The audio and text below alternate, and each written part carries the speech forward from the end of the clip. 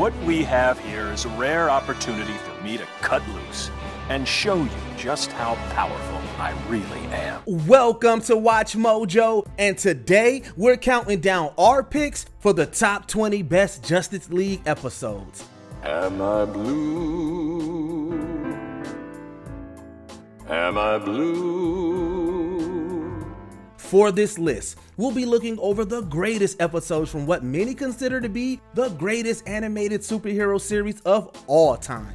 Did we gloss over a DC gem of an episode? Let us know in the comments down below.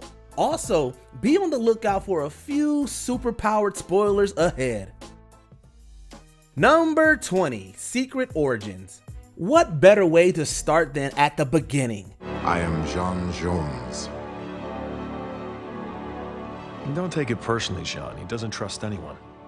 A wise policy. When a collective of parasitic aliens launch their attack on Earth, Batman and Superman find themselves teaming up with some fellow costume crusaders, including the likes of Wonder Woman, Green Lantern, The Flash, Hawkgirl, and Martian Manhunter. Help has arrived.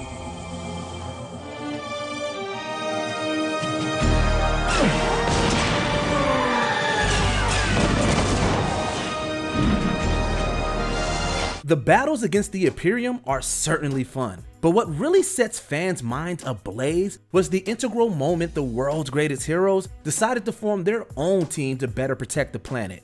Hey, this was a big deal back in the day. Working together, we saved the planet. And I believe that if we stayed together as a team, we would be a force that could truly work for the ideals of peace and justice. What? Like a bunch of super friends? More like a Justice League. Number 19, Comfort and Joy. Now for something wholesome and lighthearted. A series of vignettes that display how the members of the Justice League choose to spend Christmas. Each is more heartwarming than last. The Flash speeds across the world to get toys for an orphanage, even enlisting the help of the Ultra Humanite at one point. That actually is pretty cool. Okay, DJ Rub-a-Ducky it is. Superman shows Martian Manhunter the joys of the season by having him spend Christmas in Smallville. And he said he didn't bring a gift.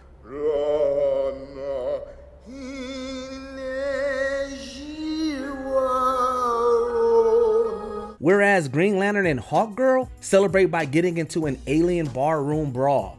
Okay, that last one might be a tad excessive, but it's the thought that counts. Yeah, isn't it great?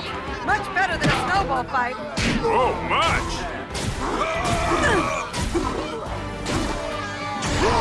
much! Number 18, Kid Stuff.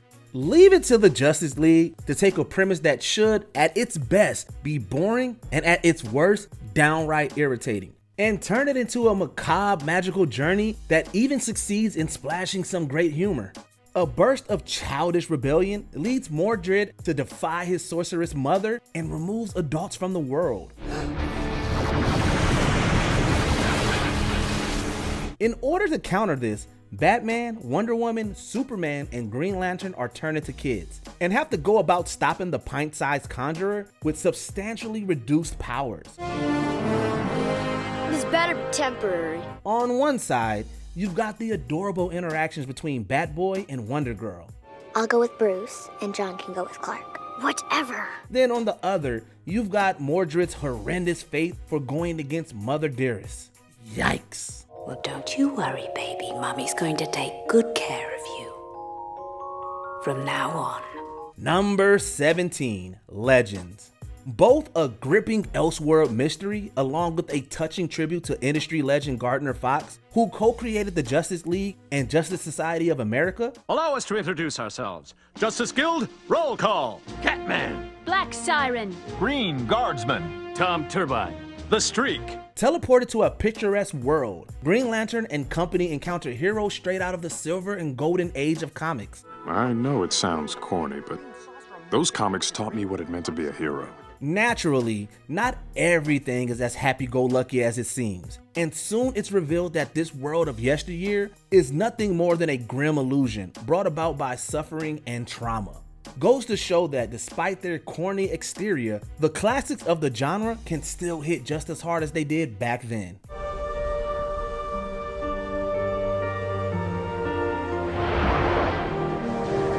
No. Number 16, the greatest story never told. Good old Booster Gold, always ready to help, even when it's not necessarily wanted. Can I have your autograph? Of course you can. I thought you were Green Lantern. While the rest of the Justice League deals with an actual threat, the Fame Chaser from the future is relegated to crowd control. At least until he stumbles onto a new danger that can threaten everyone and everything. And he's the only one available to handle it. How do we turn your artificial black hole off? For those who didn't know what Booster was all about, this was a great introduction to his character.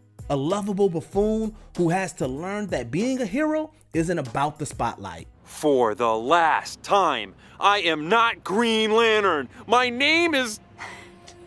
Just kidding. I know who Booster Gold is. Number 15, Clash. It's well established that Lex Luthor's greatest weapon is his mind. And nowhere is that better displayed than in his manipulation of both the public and Superman himself. Superman, you're needed. I'm in the middle of something. Can it wait? As his popularity in the political field rises, especially due to his endorsement of the powerful but naive Captain Marvel, Superman becomes more and more convinced that he's up to no good. When you joined this team, you became something more than just a hero. I know that, sir, but You became a symbol that represents all of us. Things turn violent when Luthor tricks the Man of Steel into thinking he's planted a bomb, only for Captain Marvel to step in. Captain, please, there has to be another way.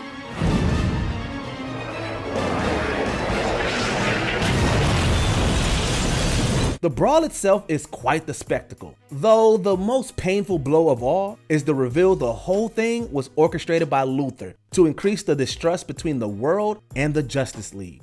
Well, it seems to be exactly what Luthor said it was. I'm sorry. I didn't... If anyone should apologize, Superman, it's me. Number 14, Patriot Act. Justice League excels at a lot of things, and that includes episodes and stories that veer away from the main 7 to focus on lesser known heroes. And this is one of their best. I'd slay the ogre Blunderbore all over again, rather than put myself on display in this manner, even though that ogre turned out to be Morgan Le Fay. We've all heard it.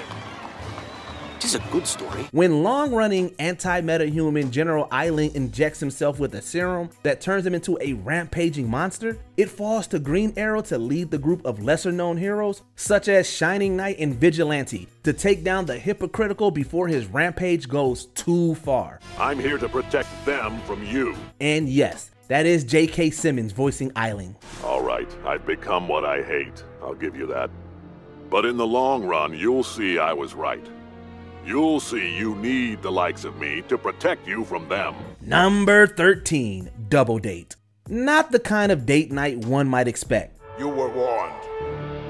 You were told to stay away from Mandragora. You have violated my direct orders. You've crossed the line. The Huntress, a recently exiled member of the League, finds herself in pursuit of the man who murdered her parents and recruits the Question to help her. Did you come here just to make fun of my work? No, Q. I came to help you. And let's just keep the rest of the League out of it, shall we? Standing in their way are Green Arrow and Black Canary, who are on a mission to defend her target at all costs. While the action is thrilling, what steals the show is how each pairing's romance blooms. I don't get it. Why aren't we on our way to the train station? Because I know when I'm being conned. You're cute when you're an insufferable smarty pants. Arrow and Canary are now openly acknowledging their affection for each other, while bizarrely enough, even someone as eccentric as the Question earns Huntress's adoration. Pretty smooth for a guy without a face. Where are we going? Don't ask so many questions. Number 12, the Once and Future Thing. Who's ready for the obligatory time travel episode? Anybody? Anybody?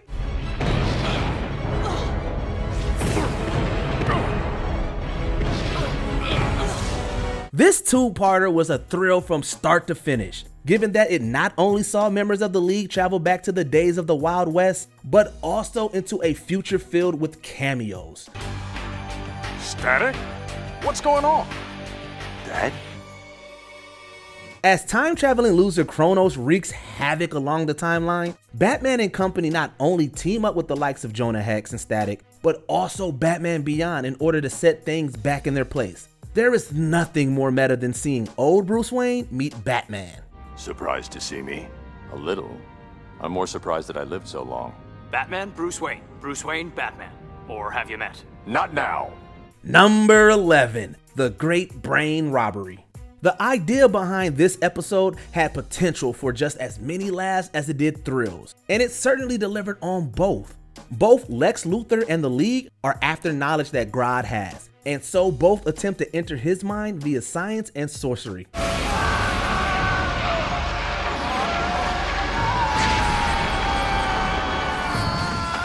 The result is Luthor and Flash switching bodies, leading to chaos on both ends.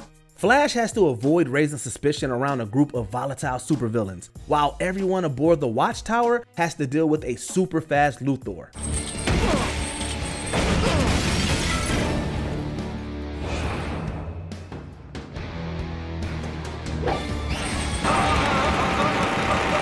On an interesting note, the Flash's voice actor Michael Rosenbaum also portrayed Lex Luthor on Smallville. No wonder he could pull off the dual personality so well. Lex, you're having a difficult day. If nothing else, I can at least learn the Flash's secret identity. I have no idea who this is. Number 10, Wild Cards. Don't touch that remote. I know it's heartbreaking to have your favorite shows preempted, but look what you're getting instead. For those of you that felt like that the Teen Titans and the Justice League should have teamed up during the series run, this is as close as it gets. The voices behind the Titans lent their talents to the infamous Royal Flush Gang, a group hired by the Joker to battle the League. I like your style. Joker's a class act. Don't get me wrong. These guys give good backup, but they don't call me king for nothing. Not only do we get the cast of Teen Titans, we also get some classic Batman and Joker moments. Oh dear, it looks like they're not going to stop the bomb after all. Wait! Him again. It's always him. Time for more of that mindless violence I was talking about, kiddies. The Dark Knight shows how good at multitasking he is by telling Flash how to disarm a bomb while taking a punch. All the while, the Joker pulls off one of his greatest gags with the audience themselves. This whole thing was a stunt to get as many of you watching as possible, and it worked. My Royal Flush Gang provided the conflict, the Justice League brought the star power, and I brought the shocking surprise ending. Oh, and Green Lantern and Hawk Girl totally hook up. Bow chicka wow wow.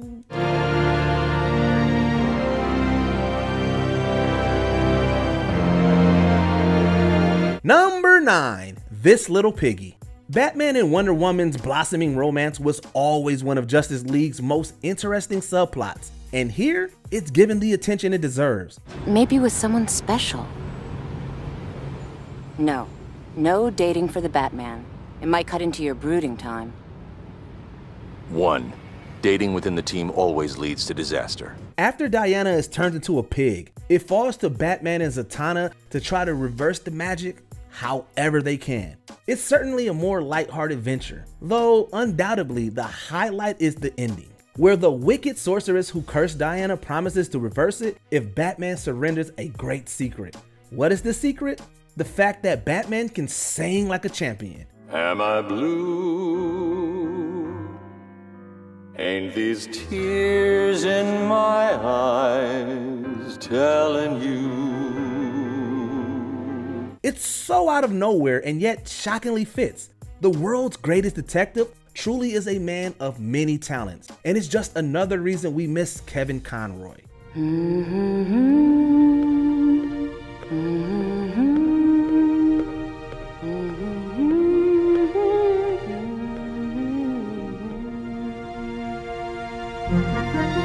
Number 8, Hereafter. What would happen if Superman were to die? After supposedly being vaporized, the Justice League mourns the death of their most valued member. Without Superman, can there be a Justice League? Our coverage of the death of Superman will continue. I must admit, I'm also concerned about the League's future. Heck, even Lex Luthor is sad he's gone. We get an especially touching scene with Batman as he says goodbye in his own way, showing just how much he respected him. Despite our differences, I have nothing but respect for you. I hope you know that. Of course, not all is as it seems, as Superman has actually been sent 30,000 years into the future. Now, without his powers due to an absence of a yellow sun, he has to find a way back to his own time and prevent such a dismal end. The icing on the cake, we get an appearance by the main man himself, Lobo. Hey, head here! What a piece of me! Number 7, Injustice for All. It was only a matter of time before a supervillain team that rivaled the Justice League assembled itself. And wouldn't you know it, Lex Luthor would be leading the charge. Cheetah, Sapphire, Grundy, glad you could make it. And of course you all know the Ultra-Humanite. Charmed, I'm sure. Cut the courtesies, Luthor. What do you want? After being diagnosed with cancer due to his constant exposure to kryptonite, Luthor decides he wants to take down the League with what little time he has left. You're crazy. And what's wrong with that? It's done wonders for me. Get out of here. Oh, Lexi, I'm hurt. Recruiting the likes of Joker to help enact his plan, he kidnaps Batman and plots to destroy the Watchtower with the rest of the heroes inside. There's a surprise hidden in your little clubhouse. And once your chums get there, kablooey! Popcorn? What follows is not only a series of great hero versus villain battles, but we also get some classic Batman moments. Turns out, the Dark Knight is quite the seducer. Maybe I like danger. Do you? Try me. Number 6, Epilogue. Something of an official ending to the DC animated universe's Batman, fans adore this episode for 2 reasons. Terry McGinnis. Or do you prefer being called Batman? On the one hand, you've got the return of Terry McGinnis, aka Batman Beyond, who comes into conflict when he discovers his true heritage, though ultimately chooses to wear the cowl as the second Knight. Just like my old man. The other reason it's so beloved is the flashback scene between Batman and Ace, who chooses to stay by her side instead of subduing her despite her immense psychic abilities. Could you stay with me? I'm scared. It's depressing as can be, but it also displays that beneath all that darkness, Batman's humanity is unshakable. Number 5, A Better World. There have been plenty of depictions of DC's heroes turning to the dark side, but few carry more weight as the Justice Lord. In a future following the death of Flash, Superman and his fellow metahumans pursue complete domination of the planet after he murders President Lex Luthor. I did love being a hero, but if this is where it leads, I'm done with it. What's next? Take over another reality, of course. You grabbed power, and with that power, we've made a world where no 8-year-old boy will ever lose his parents because of some punk with a gun. This soon leads to the League taking on the Lords in a battle of ideals and fists. Can't do it, can you? I'm the last piece of your conscience. And this is the one thing you'll never do.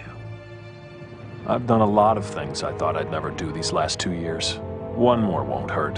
Where the world's greatest superheroes have to confront the truth that they're just fallible to moral failings as the rest of us. So you're not such a Boy Scout after all.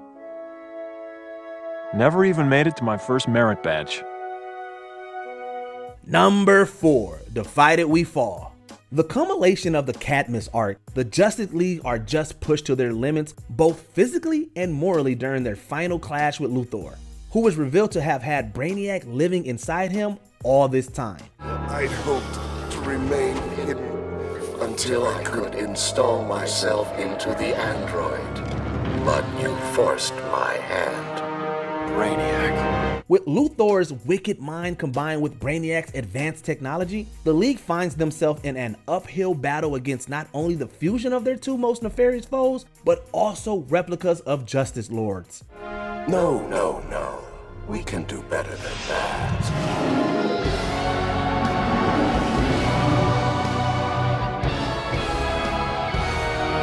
Thankfully, the Flash comes in clutch to save the day by tapping into the Speed Force and bringing an end to the battle in the blink of an eye.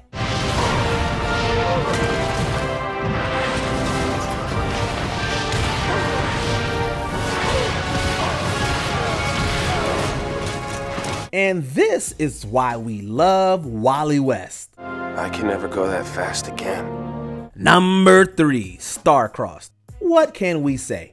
Justice League knows how to nail season finales.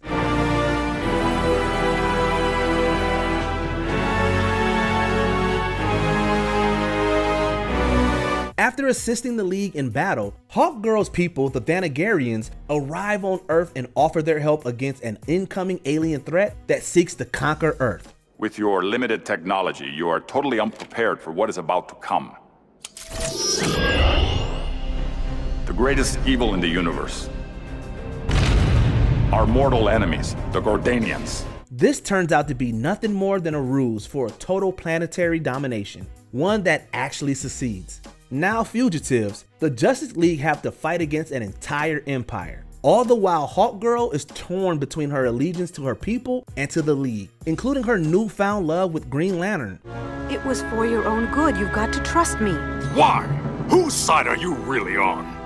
Don't you know? To say this was a game changer that would have a radical impact on the series going forward is a colossal understatement. I hope you're pleased with yourself. It'll take years for us to rebuild elsewhere. Then you'd better get started.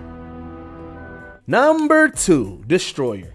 No one can say the Justice League didn't go out with a bang, as this final episode gave us everything we could want. With the return of Darkseid and his armies, it takes both heroes and villains alike to stop him.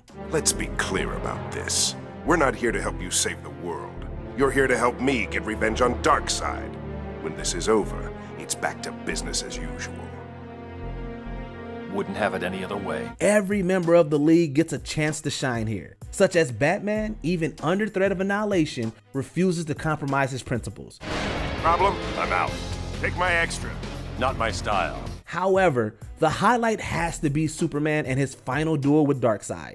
Not only do we get one of his greatest speeches that defines his character perfectly, but we also get the mother of all punches along with it. What we have here is a rare opportunity for me to cut loose and show you just how powerful I really am.